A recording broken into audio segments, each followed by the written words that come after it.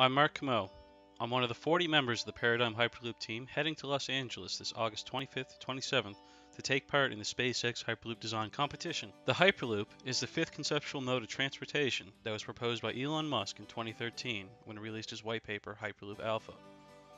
It's a revolutionary leap in the way that we think about moving people and goods around the world by utilizing pods traveling at high speeds inside vacuum tubes. April to August has been the build phase for the upgrades and modifications from the first pod that we competed with in January of 2016. This is when I became involved. The group was in need for someone with the skills and knowledge to take the concepts and designs and make them into realities.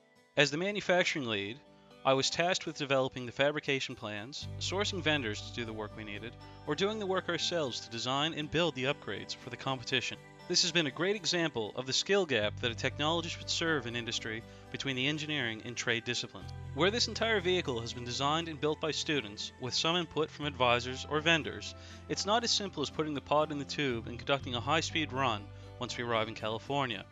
From August 20th until the 24th is what's known as Test Week. And this is where the team at SpaceX will run the pod through a gauntlet of checks and safety inspections to ensure it's up to their standards for a high-speed run. We leave on August 18th and will meet the pod in California on the 19th. From there we will conduct final checks and inspections before delivering to SpaceX on the 20th. This has been a fun and exciting experience to be involved with during my time at the college, and I look forward to traveling to California and representing the province on the world stage